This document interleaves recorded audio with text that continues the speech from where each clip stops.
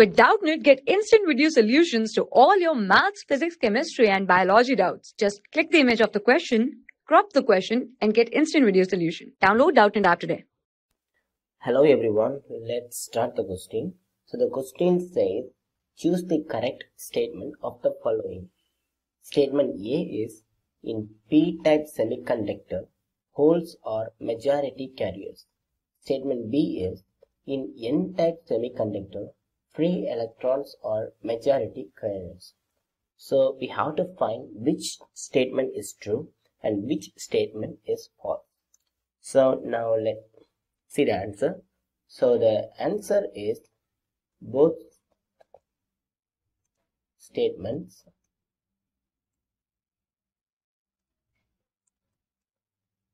A and B are true,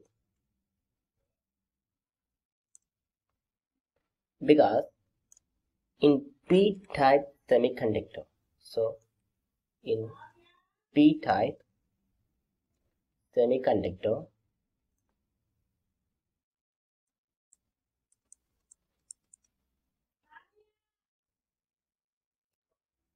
p-type semiconductor is formed when a trivalent impurity atom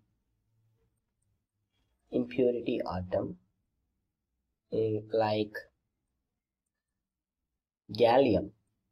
So gallium is a trivalent atom. Trivalent means which has 3 electrons in its structure.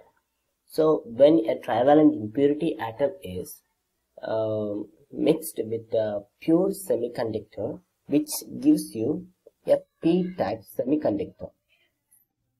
Here the holes are majority carriers.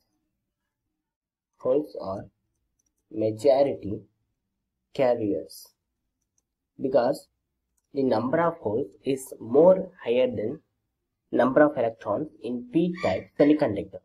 Similarly, n-type semiconductor. So n-type semiconductor. So the n-type semiconductor is formed when a pentavalent impurity atom. Pentavalent means which the atoms having 5 valence electrons, such as antimony and arsenic are the examples of pentavalent impurity atom. So when this pentavalent impurity atom is added to a pure semiconductor, this produces excess of free electrons. So the number of electrons in this n-type semiconductor is more high than the holes in the n-type semiconductor.